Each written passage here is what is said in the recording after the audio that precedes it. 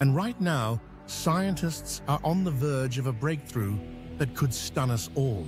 For decades, the existence of dark matter has been one of cosmology's most compelling yet frustrating puzzles. It's the unseen scaffolding upon which the visible universe is built, pulling galaxies together and shaping cosmic structures. It's what allows galaxies to spin without flying apart, what bends light in bizarre ways, and what explains the subtle patterns in the universe's oldest light.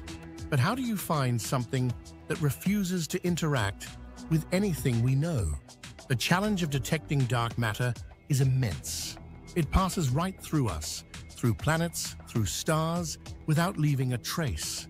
It doesn't participate in the electromagnetic force, meaning no light, no radio waves, no X-rays. It barely interacts with the strong or weak nuclear forces. All we know it does is exert gravity. This means our traditional methods of observation are useless. It's like trying to find a ghost using a flashlight and a microscope.